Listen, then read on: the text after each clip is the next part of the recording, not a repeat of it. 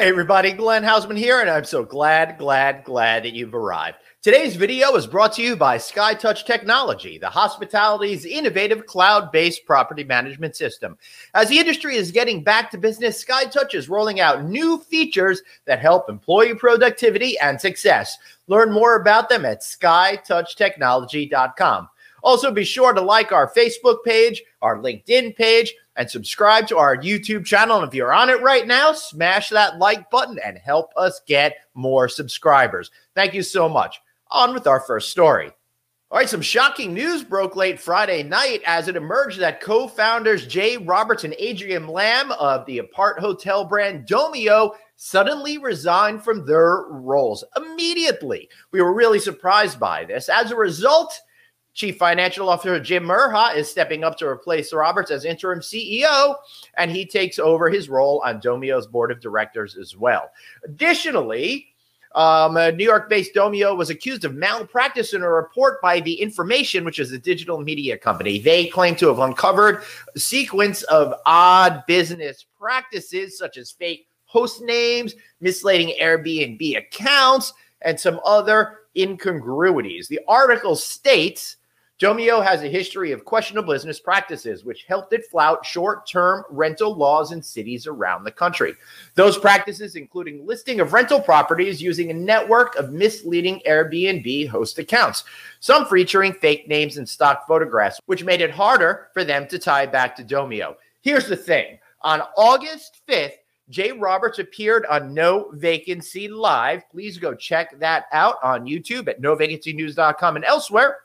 And he was asked specifically about Airbnb rules. He denied skirting them. In fact, he cited what was called a multiple dwelling law at about 9 minutes and 30 seconds into that episode, and he sounded legitimate at the time. I encourage all of you to go back to that, see for yourself whether he was on point or being dishonest to us. Let us know what you think in the comment section below. We were pretty surprised to hear this pretty news.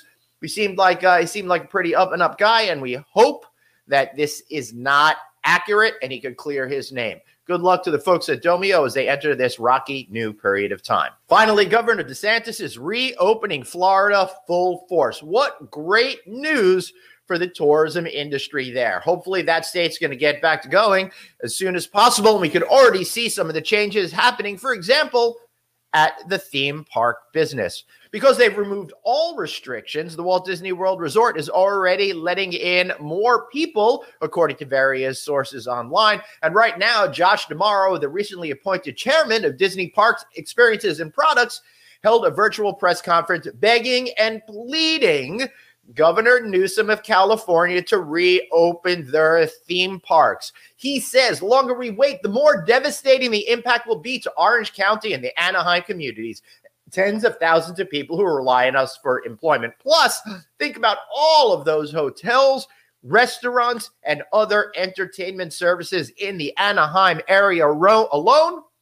And it's absolutely essential that that state lets hoteliers, lets theme park people, and let's entertainment venues start to get back to business. Our economy is at stake here right now, and with the proper rules put into place, they can open, they should open, and we need the money for our economy. All right, thanks so much for watching today's show.